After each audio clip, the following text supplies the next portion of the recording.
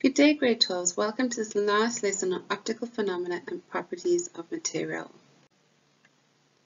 In the last lesson, you learned about emission spectra, and in this lesson, you're going to learn about absorption spectra. Please, grade 12s, you need to know the difference between the two and why they are applicable. Please make sure you understand, listen, and watch carefully the video that's about to be shown to you by the Mindset Learn team, and then go do the assessment in the two-level system. In another lesson, we focused on line emission spectra. In this lesson, we focus on absorption spectra and how they differ from line emission spectra. The element helium was discovered on the Sun before it was discovered on Earth. This is surprising because, of course, no one can go to the Sun. So how was helium discovered on the Sun if no one can go there? Helium was discovered by observing the Sun's absorption spectrum. Here is helium's absorption spectrum. And here is helium's line emission spectrum. How do the two differ?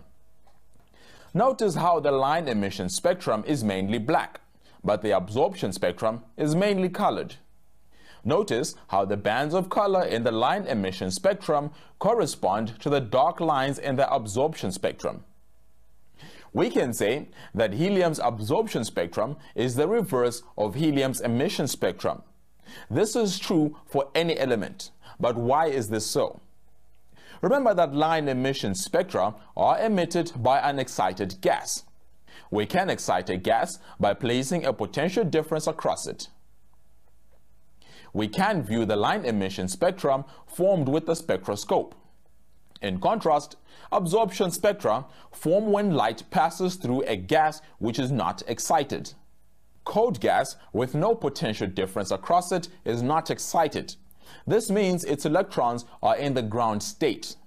An electron is in its ground state if it is at its lowest possible energy level. For example, the ground state for both of helium's electrons is level 1. When white light is passed through a cold gas, the gas absorbs some frequencies of the light and transmits the rest. Transmits means lets through. Absorbs means takes in. If we let the transmitted light pass through a slit and then through a prism, the light is diffracted. It is broken into its component colors. If we project this diffracted light onto a screen or photographic plate, we see an absorption spectrum. The bright areas correspond to light which was transmitted through the gas. The dark lines correspond to light which the gas absorbed. Since the gas absorbed these colors, they are missing from the absorption spectrum. The colors missing in an absorption spectrum are the same as the colors present in that element's line emission spectrum. Why? Why should helium gas emit these colors when it is excited and absorb these same colors when it is cold? Remember how the bright lines in a line emission spectrum formed. Each bright line corresponds to a particular frequency of light. This light was emitted as an excited electron fell down a particular number of energy levels. As it fell, the electron emitted a particular amount of energy. Now, if this same gas is cold, not excited, its electrons can absorb these same quantities of energy to become excited. So this cold gas absorbs these particular quantities of energy from the light which passes through it. This is why the particular colors corresponding to the absorbed amounts of energy are missing from the absorption spectrum. Later, the gas emits these colors as the excited electrons fall back to their ground states. But this emitted light is scattered in many directions rather than only in the direction of the original light. Because of this, the dark absorption bands are still seen in the absorption spectrum. Let's use the red band to clarify the difference between absorption and line emission spectra. When the gas has a potential difference across it, its electrons absorb energy to become excited. If an electron becomes excited and then falls one energy level, it emits a photon of light with a particular amount of energy.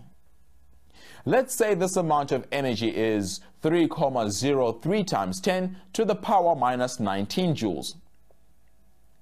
3,03 times 10 to the power minus 19 joules of energy is packaged in a red photon of light, so red light is emitted. This is why we see a red band in helium's line emission spectrum. Now, instead of exciting some helium gas by placing a potential difference across it, we rather use cold helium gas. We pass white light through this cold gas. This light consists of many photons with different amounts of energy. Some photons have 3,03 times 10 to the power minus 19 joules of energy.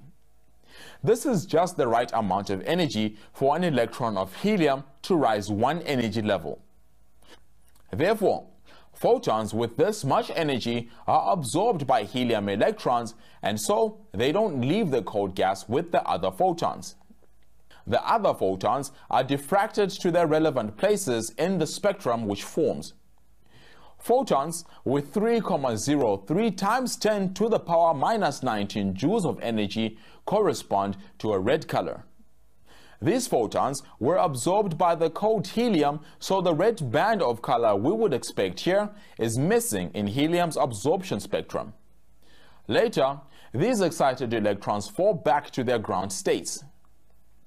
As this happens, they release the packages of 3,03 times 10 to the power minus 19 joules of energy again. In other words, red light. But this red light will be scattered in all directions, rather than just traveling straight to fill in the gaps in the absorption spectrum. This is why the black lines in the absorption spectrum will still be observed. We have only focused on the red bands in helium spectra, but the same principle applies to explain each of the other bands. Before we end today's lesson, can you explain how hydrogen could be discovered on the sun? Maybe you can with some hints. The hottest part of the sun gives off white light. This travels through the cooler helium gas in the outer parts of the sun's atmosphere. So how did scientists on Earth realize the sun's atmosphere contained a gas as yet unknown to science? The cooler helium gas in the outer parts of the sun's atmosphere absorbed certain colors of light from the sun's white light. When sunlight is observed carefully with the spectroscope, these dark bands of helium's absorption spectrum can be seen. This particular absorption spectrum had never been seen from any of the gases already known at the time. This showed scientists that the sun's atmosphere contained an unknown gas, which they called helium, which means sun in Greek. The composition of other stars is also deduced from absorption spectra.